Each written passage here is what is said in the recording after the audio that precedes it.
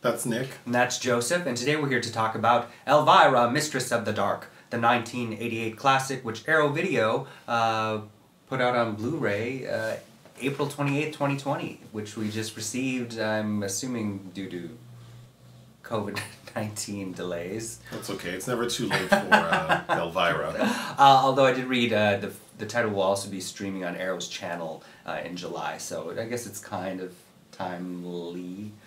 Yeah. So Elvira, I became familiar with her in the early 80s because she had that TV show, like a local LA show, something about the macabre, where she would like kind of mystery science theater. Yeah, and she's... or they copied her, I guess, but whatever. Well, and also a riff on the Ed Wood actress as well, that, I forget her name, that kind of had the same vibe that Elvira borrowed. Yeah. So obviously, like, as a kid, I found her very interesting because her look is pretty extreme. And my sister and I would watch this film regularly as kids. I don't know how appropriate it is now looking Probably back. not. I don't believe I was allowed to watch her, but my parents were also afraid of the occult, and New Age, I remember in the 90s, was a term that was tossed around a bit, like Yanni and Elvira.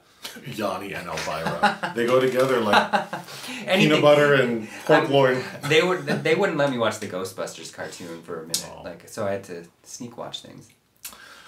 So this DVD release features, is the film like a restoration? Do we know? Did we check? I didn't check. Oh. But it looks good. It does look good. But it also features a behind the scenes like documentary. That's about 90 minutes. Anyway, the actual story of the film, do you want to try to tell it or do you want me to do it? You're so good at synopsizing. We find Elvira working for a local TV station, not unlike how we all discovered her, and the station has been taken over by some Texan millionaire who's a total creep. He wants to have sex with her. She says no, so she's fired. But she doesn't care because she thinks she has a gig booked in Vegas, like to headline a show. But her agent tells her, no, they aren't going to do it unless you front $50,000 of your own money. She doesn't have that money. But just as she's figuring that out, she gets a letter, a telegram, saying that her long-lost great-aunt has died and left her something in the will.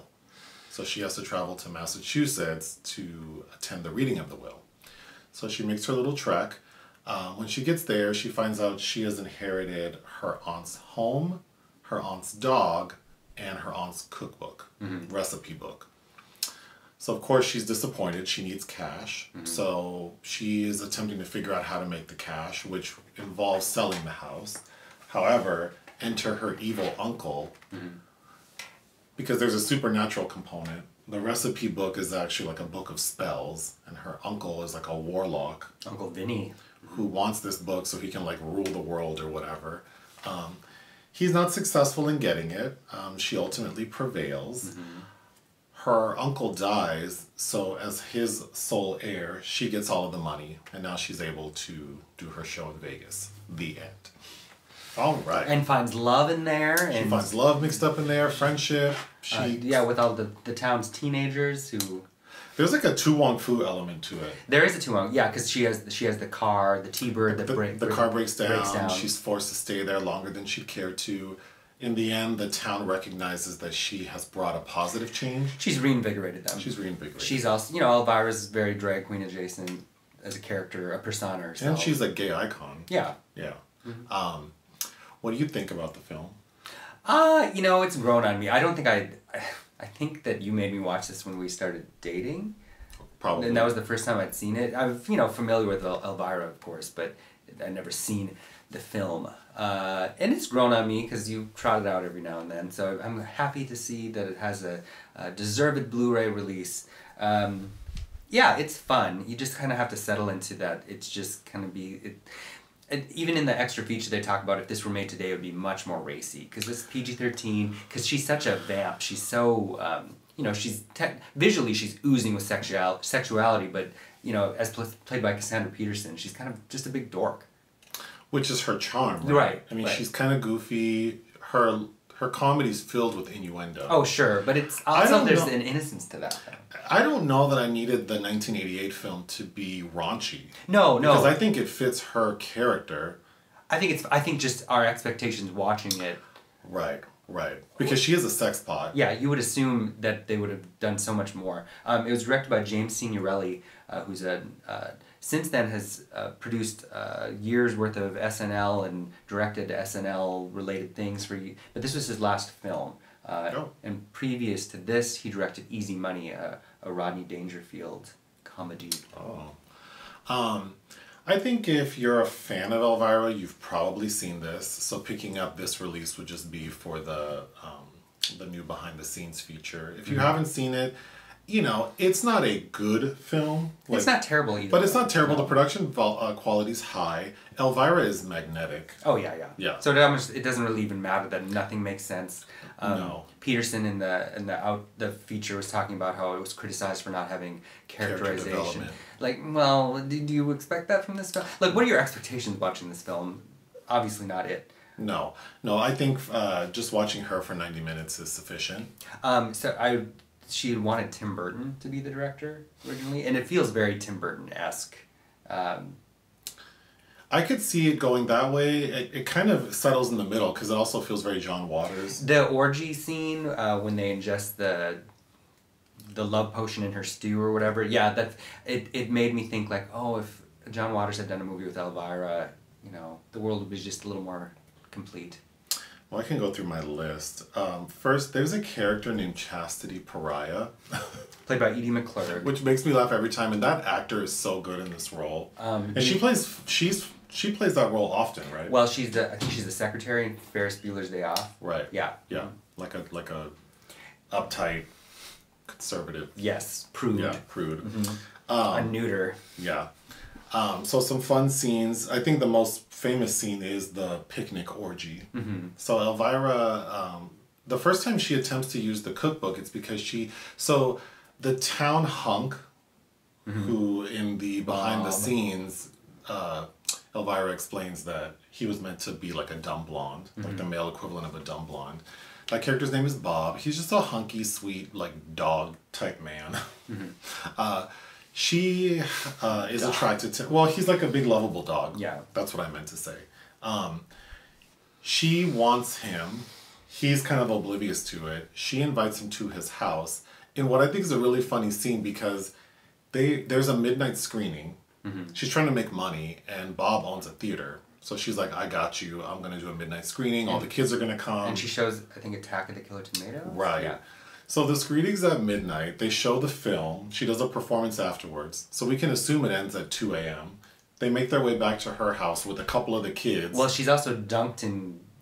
Is it gasoline? She's tarred and feathered. She's tarred and feathered, so she has to clean off That's right. That. She's tarred and feathered. So they get back to her house well after 2 a.m., we would presume. Then she takes a gasoline bath to get all of the tar off of her. Obviously redoes her hair and makeup. Then, so it's probably, 4 in the morning? They're downstairs with 2 other kids. She tells them to take a hike because she wants time alone with Bob. Mm-hmm. He's nervous, so he says, well, I'm hungry. She's like, I'll whip you up something to eat. So who knows what time it is. She makes him something out of her recipe book, which is like your stereotypical witch's spell, like worms and gross things. And a pretty cool practical effect occurs, which is like this monster comes out of the pot. That's a scene I recall very distinctly as a kid. And it still looks really good. Looks really good. But I think that scene's so funny because it's probably 6 a.m. by the time this is happening. They've been up all night. Another funny scene is, or what I remember from a kid is when she talks about the food, she says it looks like cock-a-doodle. Mm-hmm. And my sister and I would laugh about that. Oh, and the Tic Tac pie. The Tic Tac pie at the picnic. Making fun of the but getting back to the most famous scene, which is the picnic orgy. So she decides that she's going to get everyone back for mistreating her. So she wants to make the same dish, presents it at the potluck picnic. So when someone opens the lid, this monster pops out and attacks everyone. But she doesn't reproduce the recipe exactly how she did the first time. So she makes some substitutions. So really, the stew she makes is like it makes everyone horny. Mm-hmm. So then all these townspeople are engaging in an orgy. So the next day, the city council gets together and decides that she's a witch, and they're going to burn her at the stake. Because an old law dating back from Salem witch days allows them to do so. Yeah. So they burn her at the stake, but she,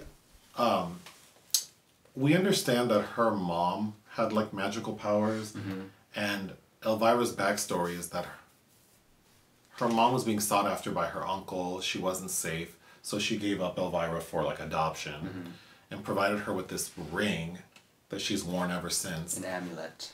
That should protect her. So in her final moment, the 11th hour when she's being burned at the stake, it's the ring that saves her by producing rain to put out the fire.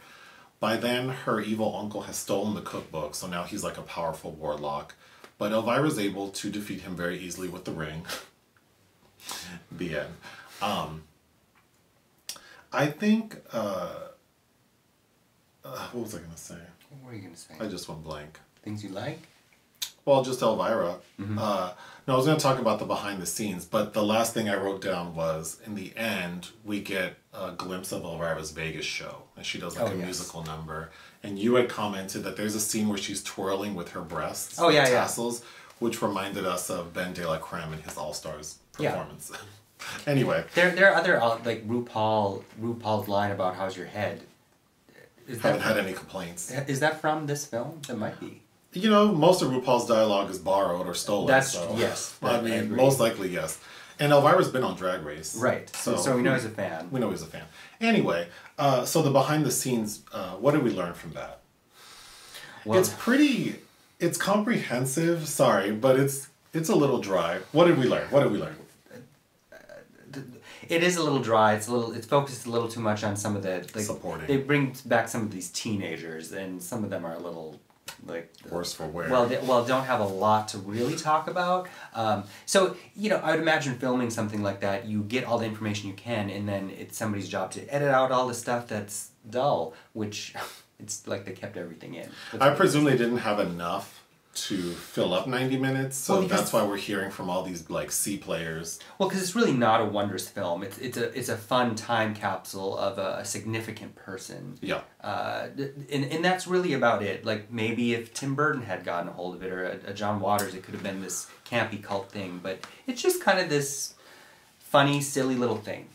What did I learn? All of the men on set seem to be creeps, because all they can talk about is how nice it was to see Elvira, to touch her, to catch her, to get a glimpse of her breasts. Well, except for the one that the one that was because Brad Pitt was almost cast in the film, and the one who won the role over Brad Pitt. He seems a little fruity. Yeah.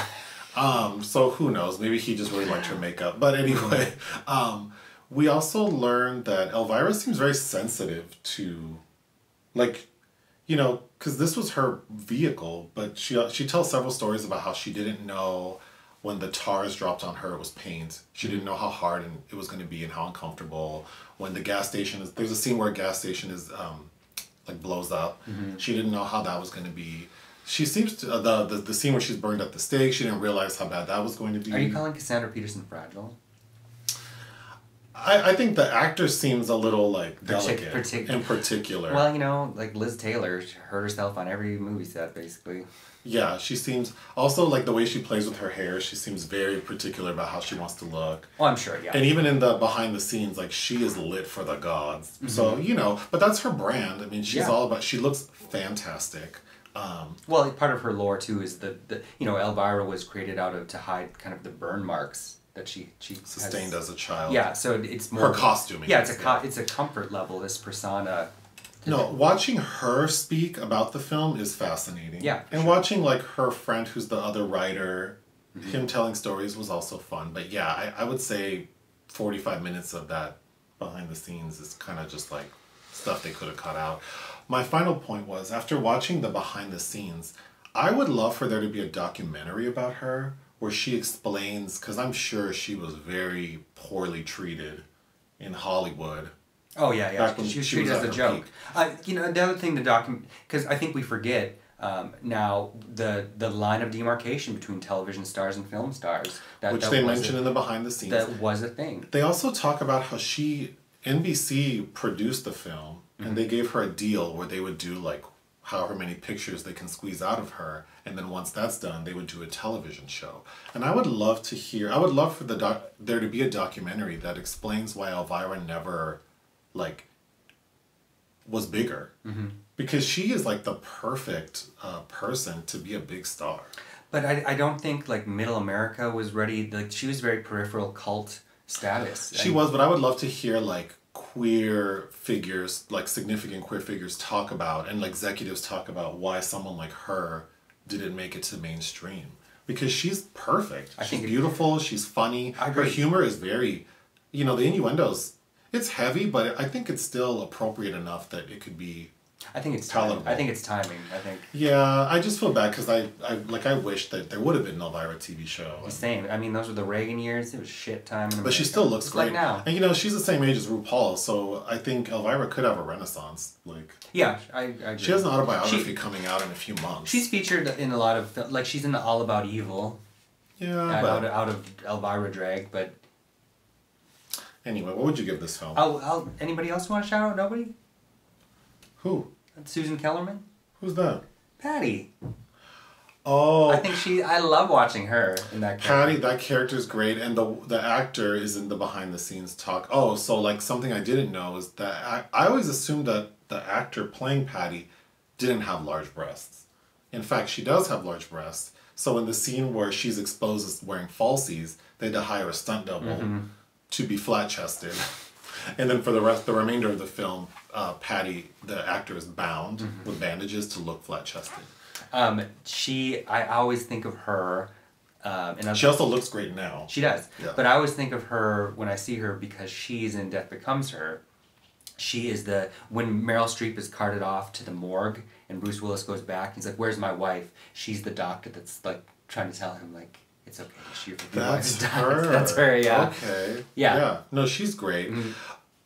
I do think several of the people in the behind the scenes, like including her, you know, they agreed to do it, but they seem very much like maybe it's kind of beneath them or very far away from them. Sure. Because the one guy, the one who's the real estate agent, Kurt he Fuller. spends most of the time complaining about how he didn't realize this was show business was like and all the conditions weren't great. He seems half like disgruntled. So that's interesting to watch, but it does seem like the behind the scenes was like scraped together. But if you're a fan, pick it up. Yeah. What would you give this film? 3 out of 5. I would give it 3 out of 5. Anything else? No, that's it. All right, bye. Bye.